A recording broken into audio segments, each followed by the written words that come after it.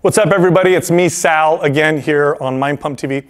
Okay, so today I'm going to talk to you about one of my favorite lower body exercises, the lunge. Now, I love the lunge because it's split stance, so it does work on balance. It's also easier to do than a barbell squat, for example. Now, I'm not saying it's better than barbell squat. It's just easier to do. In fact, I would start clients off in a lunge before doing a barbell squat because it requires less ankle mobility. So you can do this if you have kind of tight ankles, but it's a great exercise.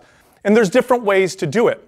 Now, the two main ways to do a lunge is a back step lunge or a front step lunge. So I'm going to talk about kind of the differences between the two and the difference in muscle activation. Now, they're very similar, but because of where I'm bringing my body, you get a little bit more activation in the glutes in one version, a little bit more activation in the quads in the other version. So let's start with the back step lunge, okay?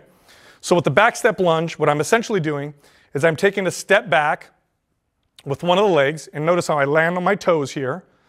You want to bring the knee down, and then when you come up, you want to step forward. Now, first off, when I'm stepping forward in this lunge, so I'm coming forward, I have to use more hip extension with this front leg. That means I'm going to get a little bit more glute activation from it. Here's a tip, by the way.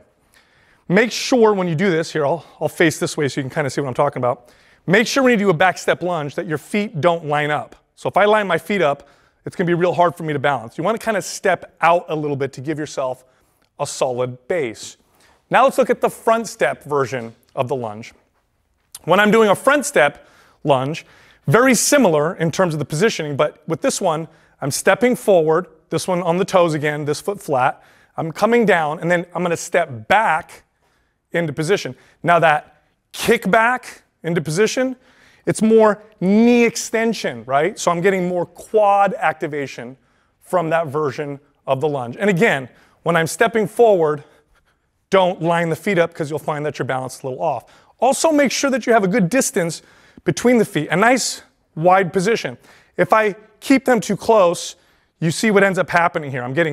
My knees are starting to come too far past my toes. Not necessarily a bad thing, but not great for this particular exercise. So you want to take a big step back or a big step forward. Now, what about loading, okay? Dumbbells, perfectly suitable for this exercise.